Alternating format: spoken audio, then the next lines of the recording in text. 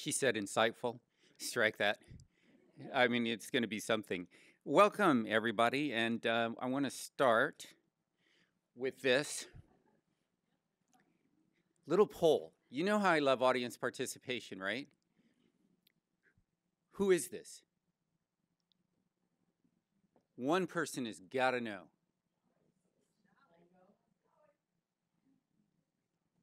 Nobody. I'm going to give you a clue. Famous actor. John Huston was close, but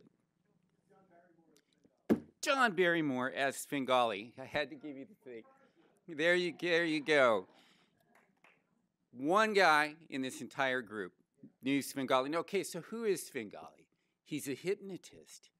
And Svengali is a word that most people knew and used in the early 20th century, right? And if you were called a Svengali, you were kind of an evil, creepy guy. But, you know, because what would you do? You got people under your control. You were a Svengali. Now, here's the second trivial pursuit question. It's because this is fun, right? It's a rainy day, and, you came all the way over here. Where does Svengali come from? Smart guy. Because that was really good, John Barrymore, Svengali. I'm impressed. Where does Svengali come from? Russia. No, what's the source? Somebody made him up. It comes from the book Trilby. Now, who here, and just be honest, you don't have to, lie. Who has actually read Trilby? One person. I love this. We are on a roll. Okay, one person has read Trilby. The reason I ask is because in the 1890s, 1894, Trilby comes out. It is the biggest selling book in the United States. It is the most popular novel of that decade. It's exciting. You've got Svengali, and he's hypnotizing women. I mean, that's exciting stuff. And James Whistler, the painter, thinks that one of the characters in the book is a little too close to him, and so he sues. And they actually have to rewrite Trilby a little bit. So Trilby is like a very big deal. All right, 1894. There's a hat named after Trilby. That's the Trilby hat. Okay? Now, what has this got to do with Trilby? Actually, something. 1894, when you see a painting like this, first of all, you don't see many nudes in the United States in 1894. You don't really see very many. But this painting is known, and when people travel, they see it. And in 1894, polite society, how do you describe somebody who's wearing no clothes? Do you even use the word naked or nude in the 1890s? Another trivial pursuit question. Do you even use that word? There is a phrase that is used to describe people that are in a state of being undressed. Does anybody have any idea what it might be? In the buff is close. No, it's not no one's getting it. And as soon as I say it, you're all going to say, oh, I knew that. She was in the altogether. Oh, see all of you? Oh, yeah, we all knew that. Being in the altogether. Okay, where did that phrase comes from something? Where does it come from? Trilby. Okay, so Trilby gives us Svengali. It gives us Being in the Altogether. Lawsuit with Whistler. It's the best-selling book. And here's my point. Only one person here knew that book. And it was a very, very big deal. Culturally, it gave us expressions and characters and excitement and a story, and it was swallowed up by history and gone. Boom, poof. So there's a point that I want to make, and that is that most people think that artists get more famous when they're dead, like Rockwell. And the fact of the matter is Rockwell is the big exception, along with Warhol and a handful of very few other artists. Most artists, when they die, you know what happens? They're dead. They're dead. And if there's nobody there to carry that torch and promote them, get them on the walls of museums and have them in gift shops and write articles about them, they just become obscure, and in 15 minutes, it's like you were never there.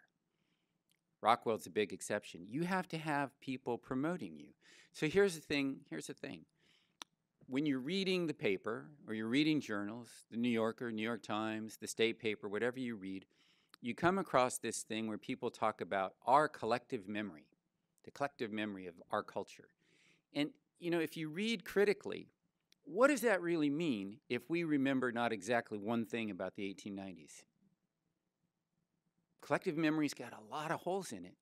You know, it's got a lot of huge, huge gaps, because what applies to the 1890s applies to the aughts and the 1910s and the 1920s.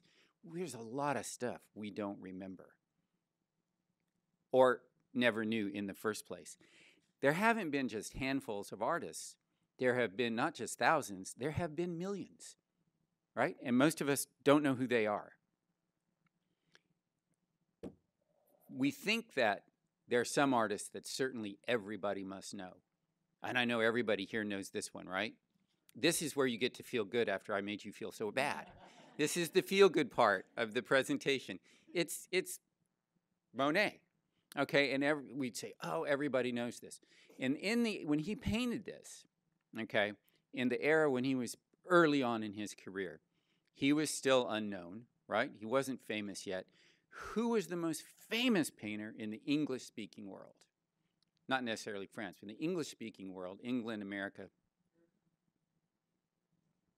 Highest paid, most successful, earning the most money at the time Monet paints this.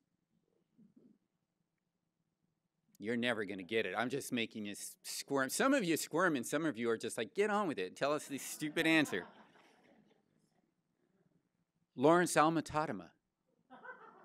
He was the most successful, highest paid artist. In the 1880s, the cost of one Tadema would buy every single Monet in existence. By the 1980s, that would be completely reversed. But Tadema was famous, and he was knighted and all of that kind of stuff. And this is one of his paintings called the, I guess it was the Discovery of Moses. That's Moses there in the basket, because, you know, when Moses was plucked out of the Nile, there was an instant parade. And the Queen of the Nile was actually British, you know, but, you know, so Tadema painted these things, and to me today, I think, how could he have been, you know, so successful? But he was extraordinarily successful. Most people that I talk to, scarcely a notion that Tadema ever existed. And so my point is, long introduction to get to this point. If you've never heard of Jane Peterson, and a lot of people haven't heard of Jane Peterson, that's okay. A whole lot of what our supposed collective memory tells us just isn't there. And it's our job here at the museum to like sift through this vast ocean of possibilities, to put in front of you all the time artists that we think are important and that we think are relevant still. And that's going to be, hopefully, over the next 20 minutes, what I project to you today. Why is she important? She is born Jenny Peterson, not Jane. She's born Jenny Peterson, 1876, in the town of Elgin, Illinois. What do they make in Elgin, by the way? Watches. Yeah, some of you probably had an Elgin watch. They were making them when she was growing up. So it's a real town. There's stuff going on. There's an economy. Probably not a lot of opportunities, though, for a young woman, and let's test our collective memory. Why? Because women weren't supposed to do anything, in the main, generally speaking. And so she's not growing up right away thinking that she can be an artist. But something is going to happen in Illinois that is really big, not just in Illinois, but big for the entire nation. I'm not going to ask you any more questions, so you can just stop sweating it. Because your grades are going to come out, and, you know, they'll be posted. They're not going to be good. Not going to be pretty. In 1893, there is the Chicago World's Fair. And this is a very, very big deal that a lot of people, as again, it's dropped out of our collective memory. It celebrated the 400th anniversary of Columbus, which if we did that today, it would be contentious, I think, politically. But then it wasn't. And this great big vast pool was used to symbolize the oceans that he crossed to get to the United States.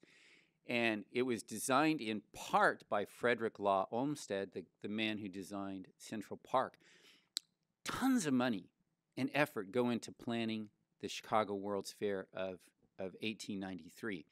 And it is, get this, 600 acres and hundreds of buildings. All countries from all over the world are going to participate in this. And what's fascinating about this is that in the preparations for this, suffragettes, early suffragettes, women activists, came to the fair organizers and said, you know, you cannot leave us out this time. That just cannot happen. And they were forceful and succeeded, and there was a women's building. And this is it. And it was big. I mean, it wasn't small. And who is going to attend this fair? Jane Peterson. And she's going to see this building. And if we needed a great historical lesson for the values of inclusion and including people, where people can see other people like themselves, this was a great historical example before the 21st and 20th centuries. So there is a women's building, and in it, first of all, they do advertise it. That the women's building is there. That was part of the deal. And I know it's not perfect by today's standard. There's the sewing thing and, you know, all of that. But there's also the artistry, and the literature is indicated. And there was effort to get people into this building. And once you got there, you saw artists like this. This is Alice Kellogg. She was a Chicago native. She's an artist who went to Paris, went to the Salon, was active, was successful. She came back with this painting in 1899 and got into a very big show in New York with this painting. It was illustrated in the Century magazine, and then it was in this exhibition. So here's Jane, a teenager, and she sees this painting, and it looks, well, you know, to her eyes and to my eyes, she paints as, Alice Kellogg paints as well as the men of her generation. It's a fabulous painting. Anybody know the Hull House in Chicago? That's where this painting is now. So next time you're in Chicago at the Hull House, you can see this painting. Here's another painting that was, and it's terrible JPEG. I apologize for that. But Cecilia Beaux, a fantastic, impressive painter in kind of the, you know, the style of John Singer Sargent, called The Last Days of Infancy. I'm looking at that boy and I'm thinking, right, get up. You know, come on, it's over. But there he is. And the thing of it is, though, exquisite painting. Now, these are, you know, so far very maternal subjects. One was breastfeeding, and the other is the overgrown boy who just can't get up yet. He's going to have some problems later on. But then there's this, Mary Fairchild McMoney's. These are all paintings that were in the women's building, okay, that I'm showing you. Here are two women, bright sunlight, brilliant color, large painting, having tea, enjoying each other's company. Now, let's just analyze it just quickly. I mean, not deconstruct, because I can't do that at noon. Are there any kids? No. Are they hanging on to any men? No. Are they outdoors? And, you know, usually the women of the 19th century, early 20th century, their space is usually domestic. It's usually interior and somehow, you know, reading a book or in the kitchen or nursing a child or something. An exterior space, if you divide this thing up, is dominated by men. But here they are outside, and they are enjoying each other's company, and they're not working, and they are relaxing because they have things to say to each other. And one possible reading of this at the time, not just now, but at the time, is that these are fairly independent people. They are doing what they want to do. They are relaxing. They're not tending children or taking care of some man or doing some other domestic thing. Very modern painting for the time, and painted in a very modern way. Bright light, right? Bright color, but still very tightly drawn. And so she sees all of these things, Jane does. And then after she sees the fair, which is in 1893, after it's over, it takes 6 months, that fair takes 6 months.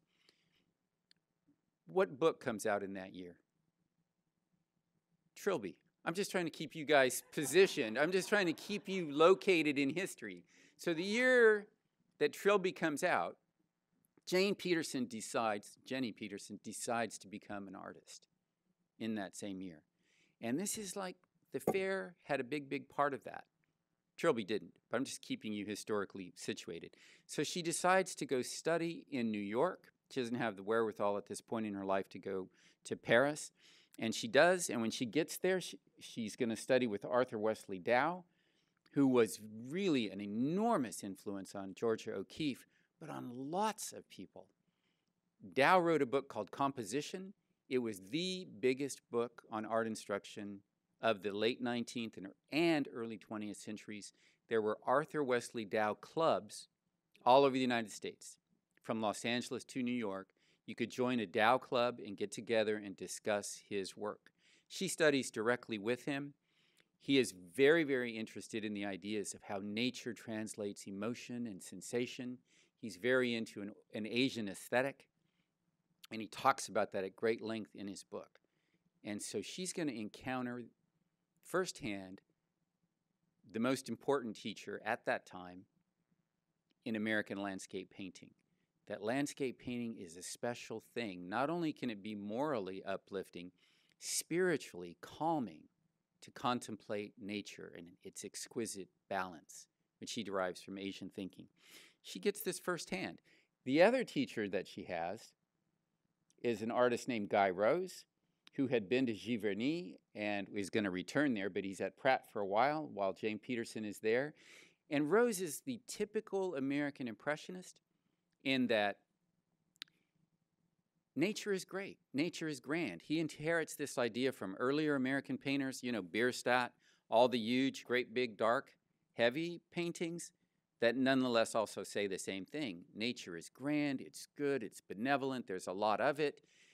The American impressionists dial that scale back to something a little more manageable, tend to finish their paintings outdoors, but still Rose has the same essential view. Nature is a good thing. A walk in the woods is a healthy thing. Air, water, all the fundamentals, all the things nature gives us to live are good things. And color is a good thing. And so he imparts to his students the basic goodness of being a landscape painter, because when you share this with other people, you basically share this uplifting experience. And that is a beautiful thing in this tradition, which is so quintessentially American with landscape. Okay, so Jane, at a young age, inherits both of these things from two great teachers. She's very lucky. She graduates at the turn of the century. When she graduates, what does she do? Some of you know, because how many heard me speak last night? I know at least one of you did. Okay, so you already know all this stuff. Why did you come again? Grand tour. I love that answer. So you know the answer. She teaches. She finishes Pratt, and there are not a lot of options for jobs for women to begin with, and if you're teaching art, that even cuts it down quite a bit more.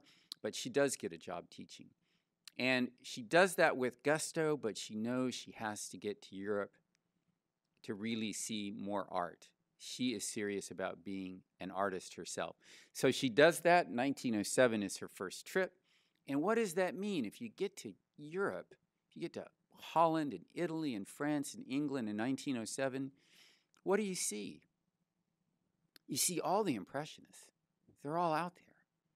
Cézanne had his big retrospective in Paris in 1907. There's all kinds of stuff going on. And there's an old saying, none of you probably have heard of it. It's called, how do you keep them down on the farm once they've seen Paris, right? And, she's on, if she was dedicated to the arts before she went to Europe, tenfold once she's seen it. It's completely exciting.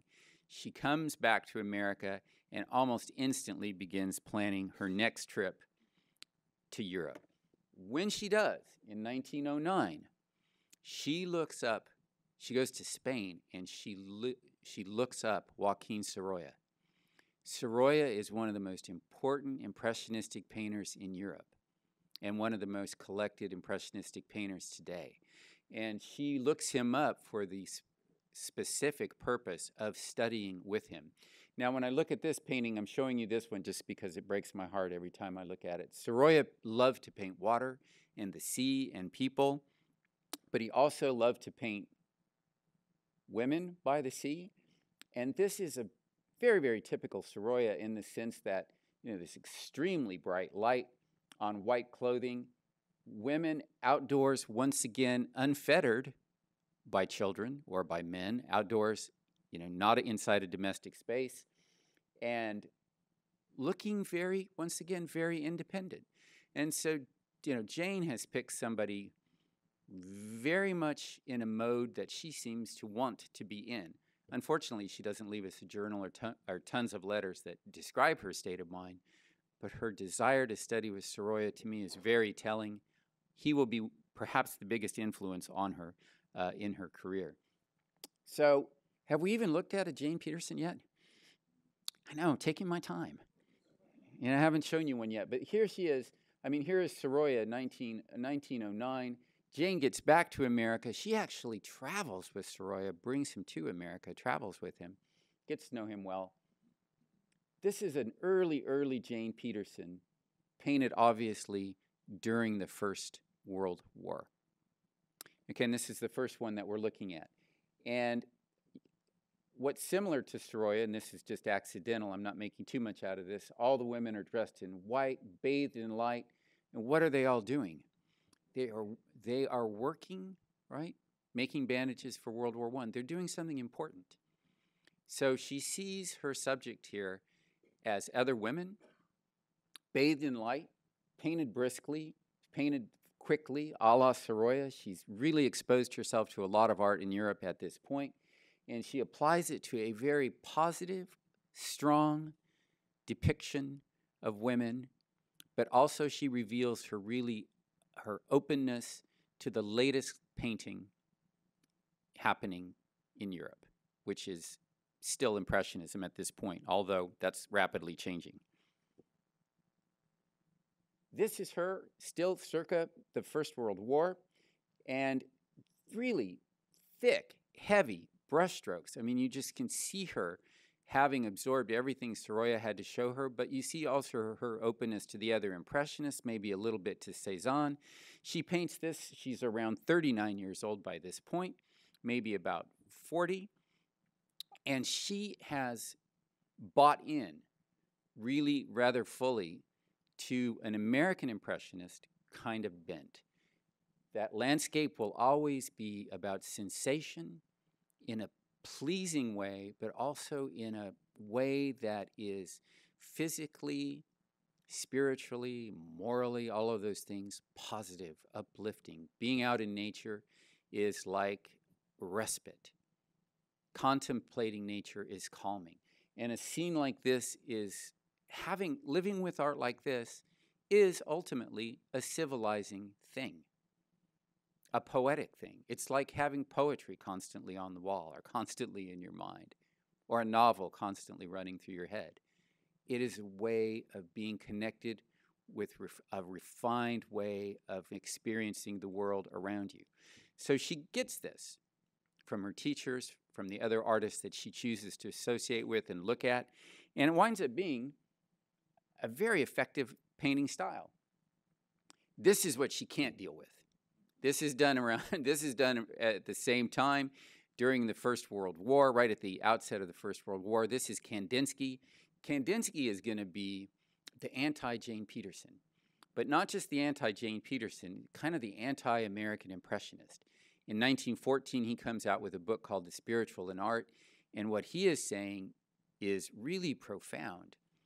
That color and music are really connected, and color and music and your mind are all really connected, and that you've got to paint more abstractly to capture the abstractions that music and your mind operate in.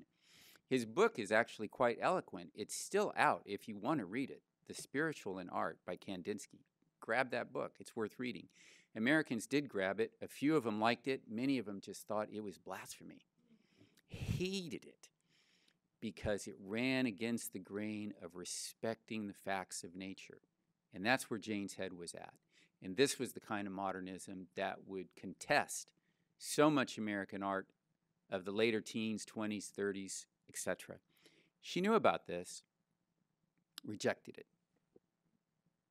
in favor of this. This is Jane again during World War I, and she gives us a very healthful, eloquently designed, brilliantly lit image, again, of a woman in an outside space, unfettered, enjoying herself, always very positive, healthy, uplifting, strong. You can just check off the things that American Impressionism has to offer, and they are all there with Jane Peterson.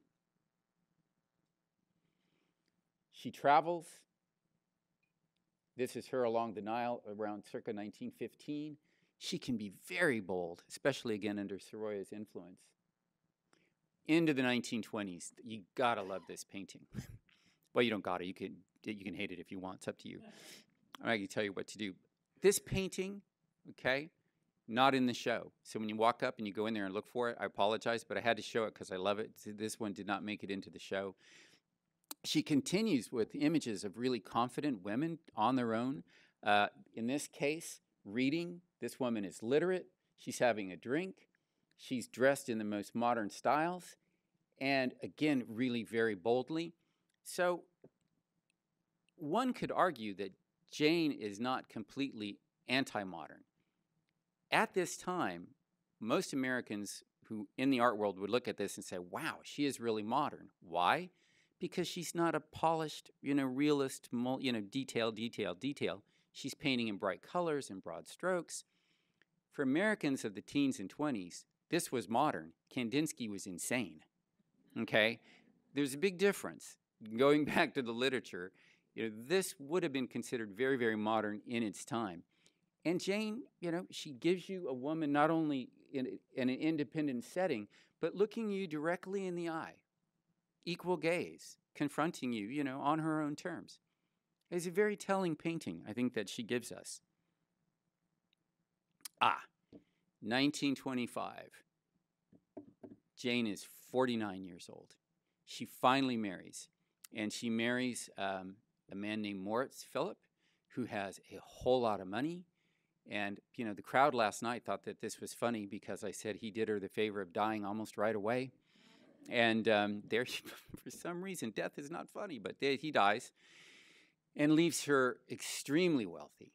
And now she's going to be free to travel virtually as much as she wants and do whatever she wants. But there's something to remember about her biography. She doesn't marry till she is 49. And she's been doing what she wanted to do up until that time. So she's not going to change pretty much what she does. She's going to continue painting all the time. The thing that she has now is she'll be able to paint from various homes in New York, the Hamptons, and West Palm Beach. This is the home she inherits in New York. I know it's a terrible image because I had to reproduce it from a teeny little picture. She doesn't have one floor. This is the house. And she has a studio installed on the top floor. And it's got all the mod cons. It's got perfect lighting and water and all kinds of stuff. And what it enabled her to do is she loved to paint outdoors, but now when it's snowing and it's cold and you've got this fabulous studio, you can paint still life more often. And artists love to paint still life because you can completely make up what you're going to put in there.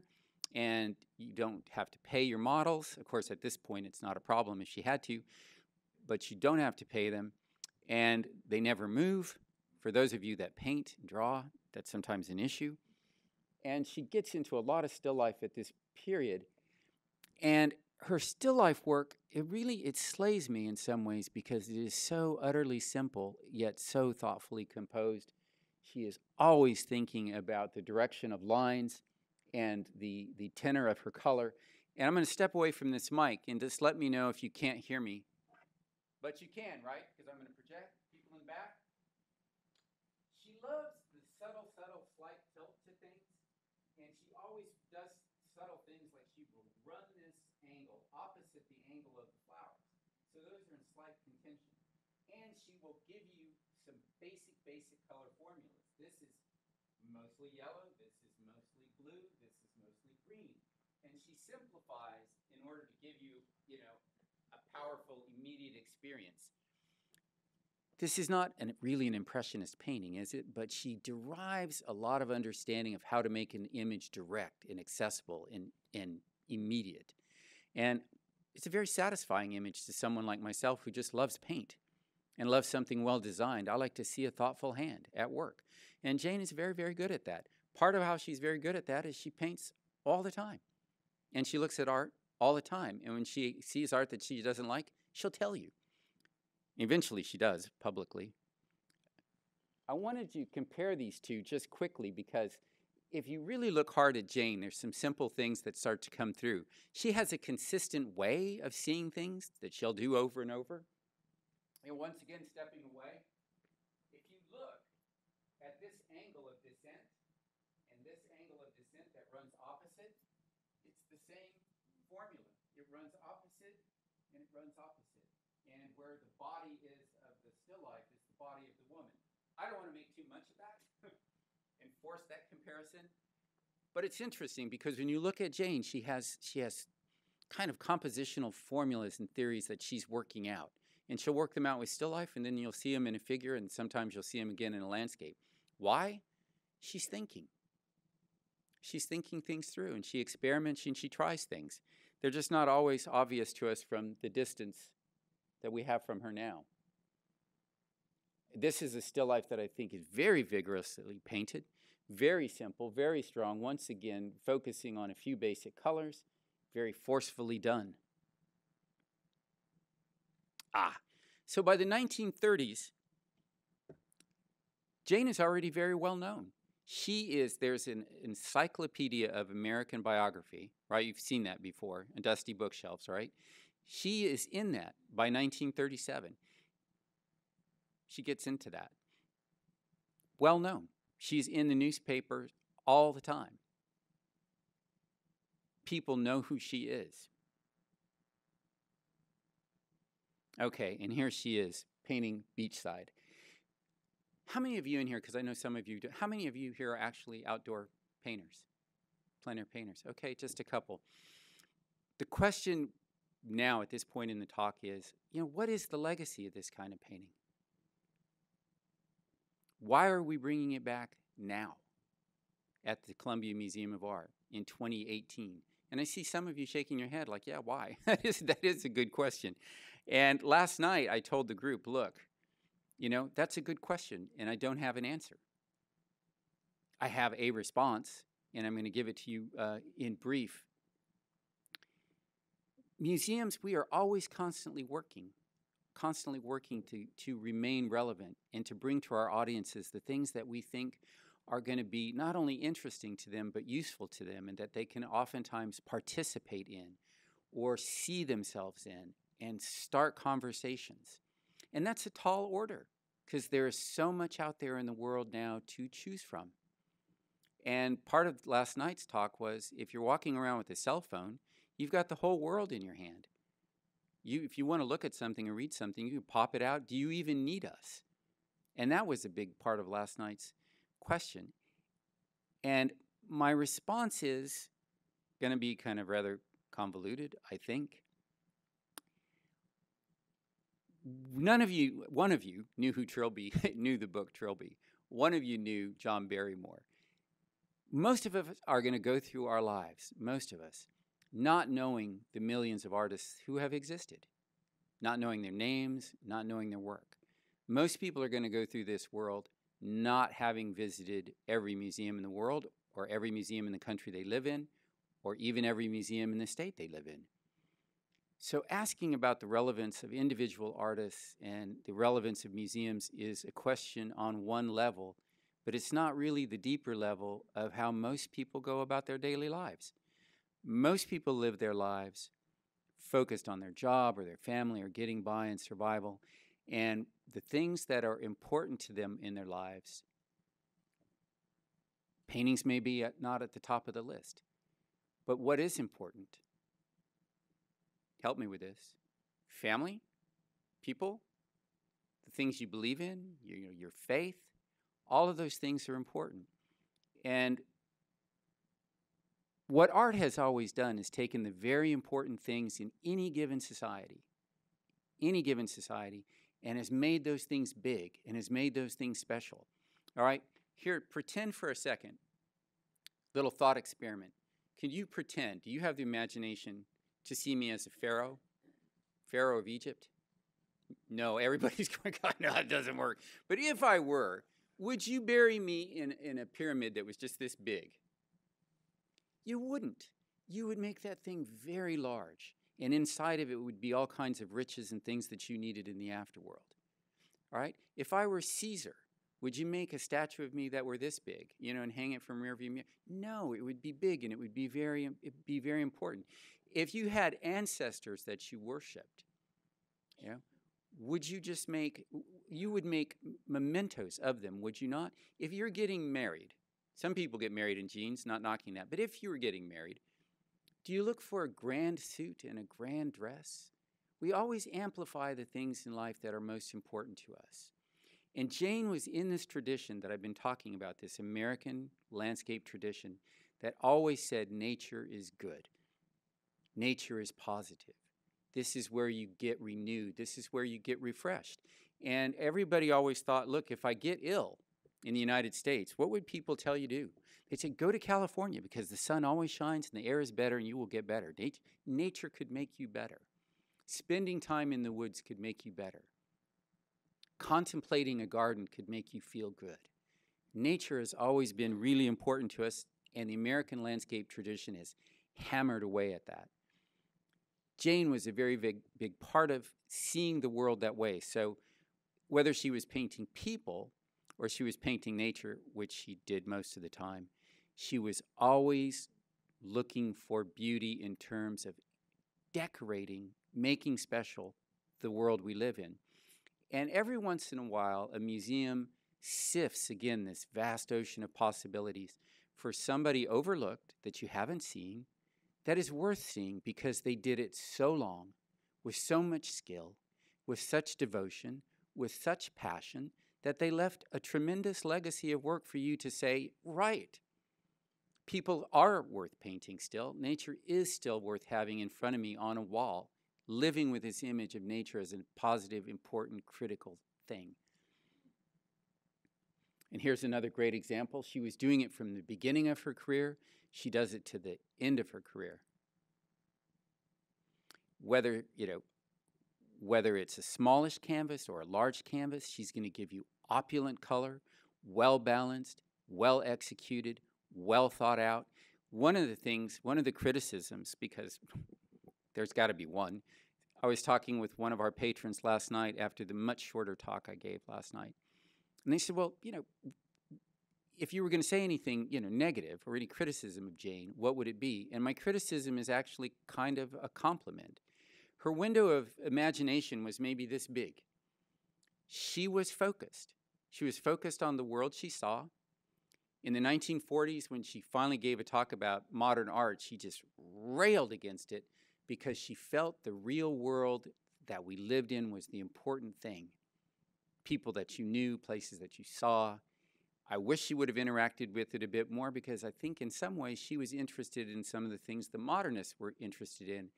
Harmony, expanding your feelings, expanding your consciousness about the world. But she really felt this was the way to go about it. She stayed focused on that. So my criticism actually could be seen as a very positive thing. It allowed her to have this tremendous legacy. People love to be outside, feeding the birds and feeding the pigeons. And they may be people who never know one thing about art history. That's going to be most people. And who aren't museum professionals, and that's going to be most people. But they know in their hearts what's important, and when they see a Jane Peterson to this day, an experience like this that is liberated, that is calm, that is outdoors, the word that comes to their mind is beautiful.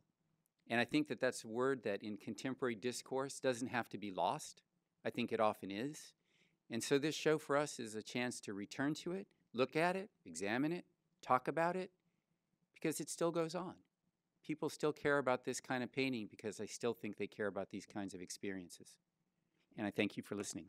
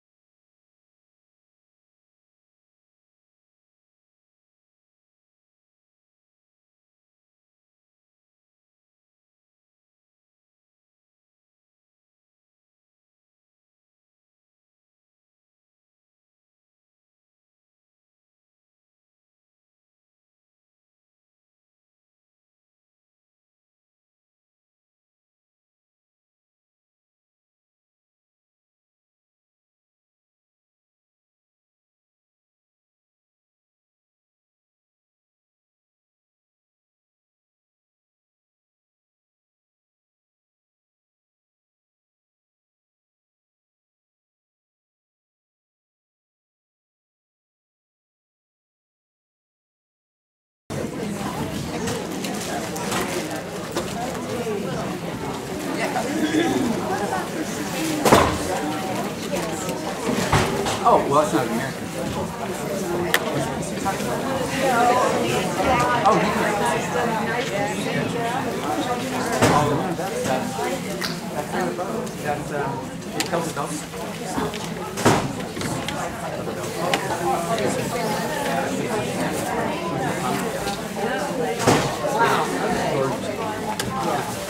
it's got its own wall. It's like an explosion. Wow. Oh. Thank you all for coming. As usual, you met my expectations. Not anything, great. Yeah. Oh, I don't know about that. That's why I come twice. I'll tell you.